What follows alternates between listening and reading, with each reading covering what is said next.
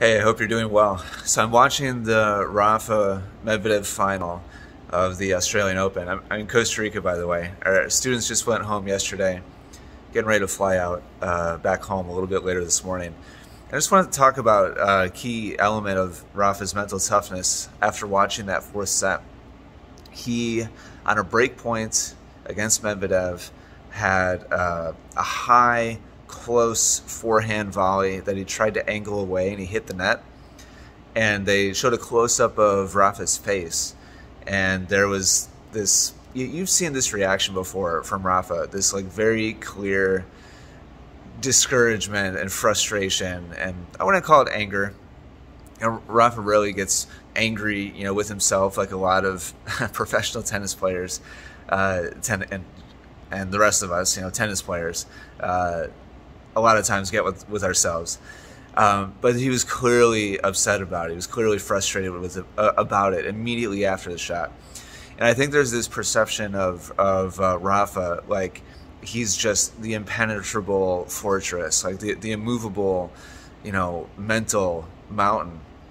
And the reality is he gets frustrated out there. He misses easy shots. He does get annoyed with himself.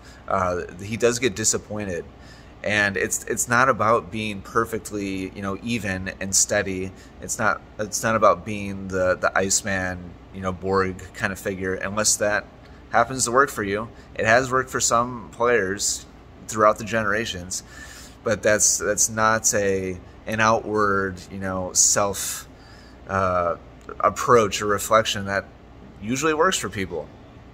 It's critical that you understand that showing frustration, showing emotion it's not a bad thing. It's a human thing. And it doesn't mean you don't have good mental toughness. Good mental toughness means that you're able to experience that disappointment, experience that frustration, let go of it, and then transition over to the next point. Obviously easier said than done. You cannot, I think the key though is you cannot transition to the next point until you've let go of the mental frustration and anger, disappointment, whatever you want to call it, from the point before.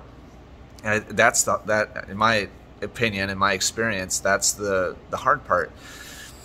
The longer you dwell on the negativity and make that the focal point of the headspace that you have, because the reality is we can only focus on one thing. We can only consciously or mentally focus on one thing. So if you are holding on to that previous point that happened 10 seconds, 20 seconds, 30 seconds prior, and you're dwelling on it, replaying it, rethinking about how you should have made a different decision, or what technical adjustment you should have made, or whatever, a million different things, how annoying your opponent's reaction or response is to the shot that you missed, whatever it is. If that is what's occupying your headspace, then you literally cannot pivot and move to the next point. And so you end up putting up your ball toss for the next point with that negativity still lingering. And then if something else negative happens, then this is where people get caught in a snowball of negativity. So players like Rafa, I just want to be really clear in pointing this out, because I just think it's a key thing, and oftentimes misperception. He's not mentally tough because he never has negativity, or because he never gets angry or upset, because he never gets down on himself, or obviously because he never makes mistakes. All those things happen. He's so mentally tough because he's able to so quickly put whatever happens in the rearview mirror. You almost never see him dwell on negativity. I can remember maybe one or two times ever watching him where he just kind of couldn't the snowball effect happened, right? And the negativity persisted point after point after point for whatever, a set, or whatever it was. Almost never happens. So if you want to be a great competitor, and it's such a big part of this game. I'm watching the two of them now in between the fourth and fifth set. It's incredible tennis. Both of them incredibly mentally tough, by the way. Rafa obviously been around for a lot longer, and I think has more of a reputation. But there's a lot I could talk about with Medvedev as well, using the negativity of the crowd, using the villain, persona, I think is pretty fascinating as well. But I saw that face of disappointment from Rafa, and I just knew I wanted to talk about it a little bit, because I think a lot of people think that mental toughness is all about just having that perfect exterior, and it's really not.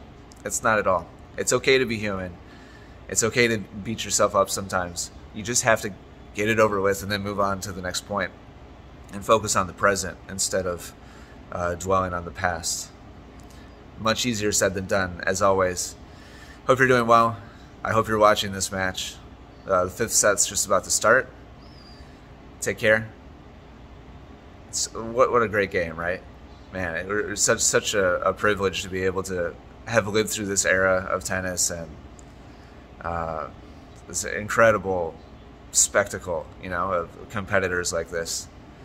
So I hope you're enjoying it. Thanks for watching. I'll be back home again late tonight, and back to the normal grind. Take care.